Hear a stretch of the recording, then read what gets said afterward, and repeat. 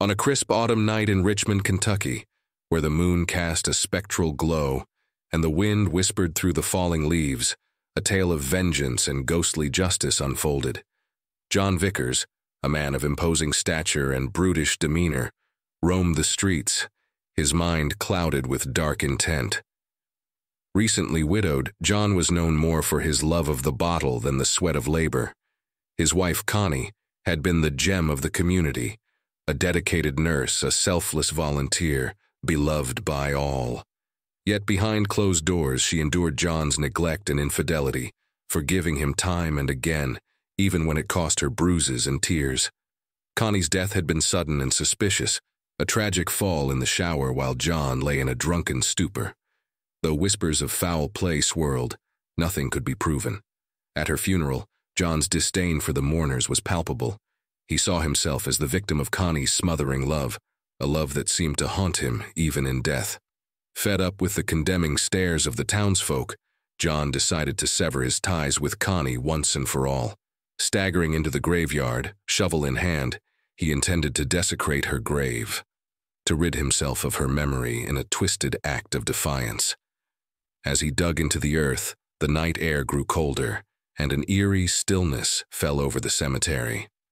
Upon opening the casket, he found it empty, save for a chilling note. The dead have their justice and their laws are absolute. Fear gripped John as he turned to flee, only to be confronted by Connie's ghostly apparition.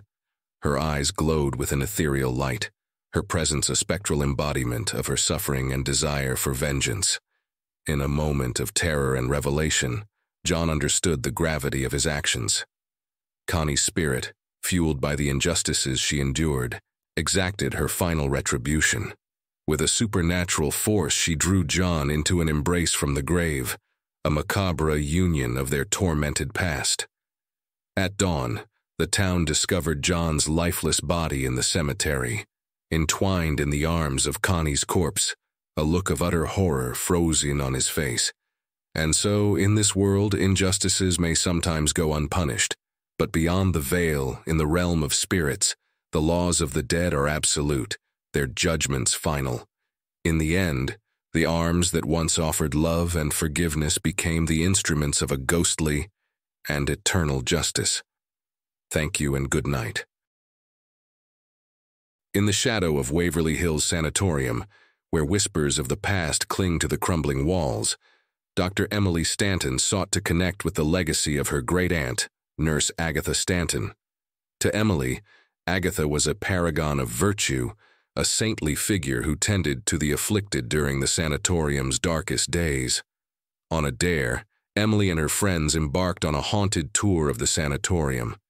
As they delved into the depths of the decaying halls, Emily was separated from her group, enveloped by the suffocating darkness of Waverly Hills' infamous body chute.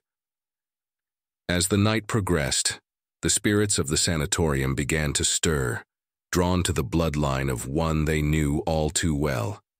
Emily, wandering alone, was confronted by ghostly apparitions, each a tormented soul who had once suffered under the care of Nurse Agatha. The chilling truth began to unravel. Agatha was no saint, but a harbinger of pain and death. The spirits swirled around Emily, a maelstrom of anguish and vengeance. As dawn approached, her friends found her, but it was too late. Emily lay lifeless, her eyes wide with an eternal horror. And now, the rest of the story. Emily Stanton, though innocent of her great-aunt's sins, had become a prisoner of Waverly Hills, bound to atone for Agatha's cruelty. In death, she was condemned to tend to the insane souls, an eternal nurse in the afterlife's twisted sanatorium.